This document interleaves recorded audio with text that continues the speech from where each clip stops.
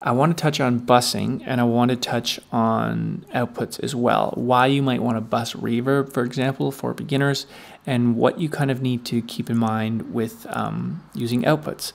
So let's dive into busing first. Let's take the idea of our vocal sample here, because we created a Space Designer reverb on the track already.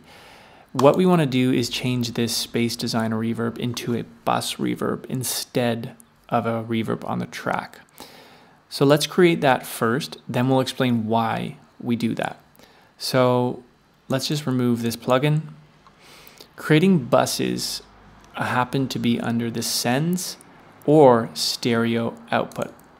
And now I'm going to open up my mixer and show you what I mean by this. Okay, so Command 2 to open up a mixer.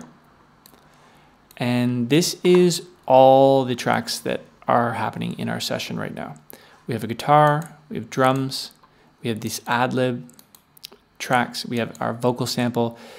Now this small verb, church, ambience, small hall, drums, stereo out, and master. These tracks here that I've highlighted, these are all bus outputs, and you can notice that because they were given these yellow icons, and these are aux tracks. So these are tracks that I've created that you can add different effects on, and then you can like go to any of your tracks in your session, and you can send signal, like a certain percentage of signal, to one of these tracks. So for example, this is the track we're going to have our reverb on. I'm just going to remove this paid plugin and add a Space Designer reverb. I'll show you how to create this in a second, but I just want to explain the kind of theory behind this. So on this track, we have our Space Designer. And over on our vocal sample track, which is here, we're going to send a percentage of this vocal signal to this yellow aux track, which is also a bus track. So how we do that is, now I'm going to go back to the inspector window and show you how to do that. But it's nice to visualize what's going on here. And then these tracks you can see are going to this track, the stereo out track. Now let's go back to our inspector window on the vocal sample, and I'll show you, first of all, how we can create a bus from scratch on the inspector window. We would go to our sends, and we would go to bus. And inside bus, we have all these empty buses.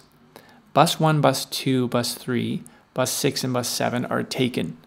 And that's what was happening on our mixer window. You see how we have 1, 2, 3, 4, 5.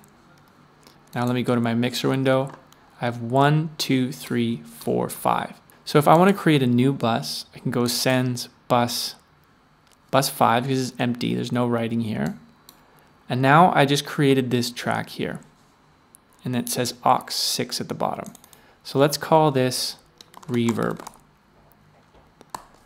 Okay, and now let's go back to our mixer window,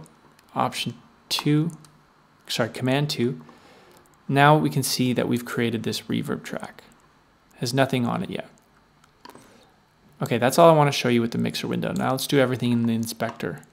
On our aux track, our reverb track we've created, bus 5, we can add the Space Designer. So let's add the Space Designer. And here we would choose the reverb we like. Let's just use a preset. Let's do the same preset we had because it was cool. It was the Big Gothic Church. When I play my track here, nothing's going to happen. There's going to be no reverb added yet because I haven't sent anything to the track. I haven't put any people on the bus yet. I got to put people on the bus so it can drive to the reverb track and drop the kids off at the reverb track. You can kind of think of it like that.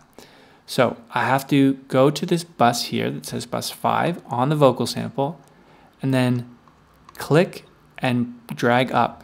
And now once the circle is full, that means I've put all the signal plus more to say, hey, go to the reverb track. That's going to have way too much reverb. I might tail that back to maybe negative 12.6.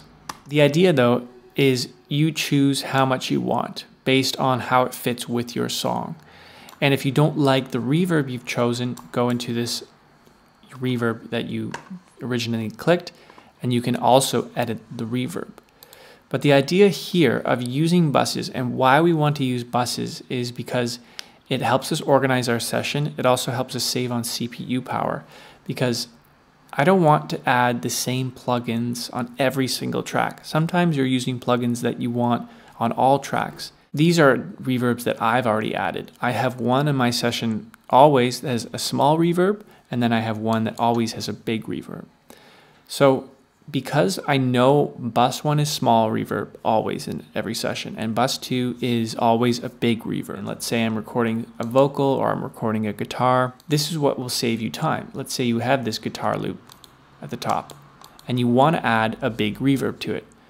You know that in bus 2, if I go to my guitar track and go to this little thing, go bus 2, I know that I can add a big reverb here.